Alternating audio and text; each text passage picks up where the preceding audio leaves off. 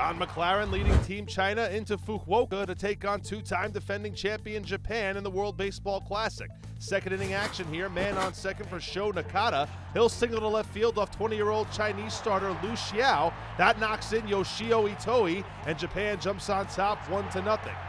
Now the Japanese starter, Kenta Maeda, came out of the gate and he was rolling. The right-hand pitcher struck out 6 batters across 5 scoreless innings. He allowed just 1 hit and 1 walk, facing 2 batters over the minimum, and he needed just 56 pitches to complete his 5 innings of work. Bottom 5 now, it's 2-0 Japan. Chen Kun brought into a bases-loaded situation, and he does not fare very well. It's Yoshio Itoi taking him deep to center field. That ball takes 1 hop off the warning track and up against the wall. A bases-clearing 3-run double to cap off a 4-run 5th inning for Japan. 5-0 after 5.